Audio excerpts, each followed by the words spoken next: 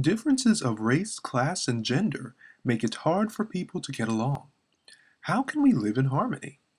Paul tells the Galatians that through Christ we have received the Spirit, making us heirs of God and bringing us into a community of oneness where human differences are no longer divisive.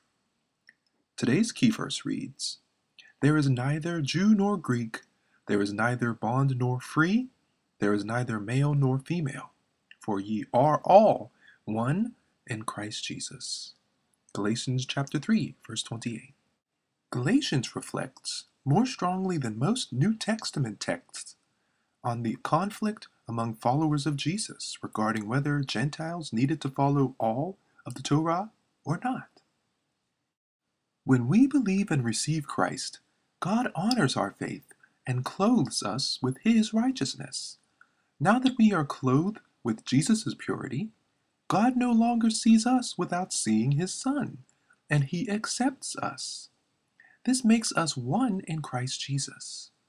Paul teaches the Galatians that we are made acceptable to God not because we fully understand the doctrine, but because we believe in the Lord Jesus Christ.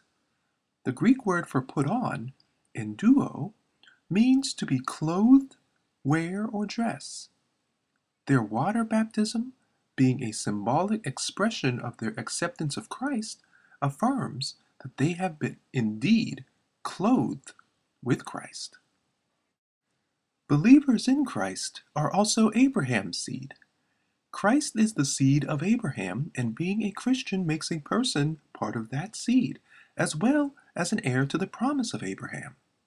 We are not just heirs, but also joint heirs to Christ Jesus.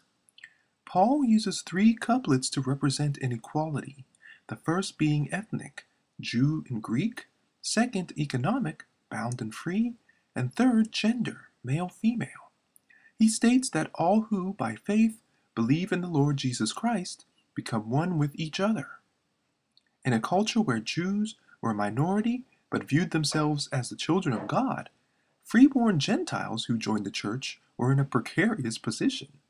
For non-Jews who had abandoned their official cults, slaves who had no rights, and women who were second-class citizens, Paul's claim of unity is radical good news for the Gentiles, slaves, and women who joined the family of faith. It was previously difficult to approach God before Christ because knowledge about who God is was very limited. The available knowledge had to be accompanied by the discipline and guidance of the law. When Christ came, He fulfilled the law, giving us a parent-child relationship with God. Thus, we are not slaves under the law anymore, but children of God in Christ Jesus. Although the Jews were heirs to the promise, some of them were held captive to the discipline of the law and treated like children living under the watchful, caring, and protective eye of a steward. This, Paul contended, was necessary because Jesus Christ had not yet come. But after the coming of Christ, believers were no longer under the law. By faith, God adopts believers through Christ, making them His children. God did not stop there. He also sent the Spirit of His Son. Every believer has the Spirit inside, bearing witness that they are a part of God's holy family. The privileges of a son versus those of a servant help to illustrate the difference between having a relationship with God through the efficacious death and resurrection of Jesus Christ and trying to be righteous by obeying the law. The difference is quite clear. The death of Christ and saving faith brings a believer into the family of God as His adopted children who have an inheritance. As servants, we were not part of the family and did not have any privileges.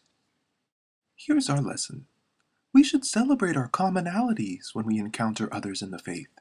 God has chosen to make us His children by faith, and this is worth celebrating. At the same time, how do we recognize and celebrate our unique ethnic identities? Let's ask ourselves, do I treat every believer in the faith as my brother and sister in Christ? Heavenly Father, fill our hearts with what we truly desire, for who we truly seek is You.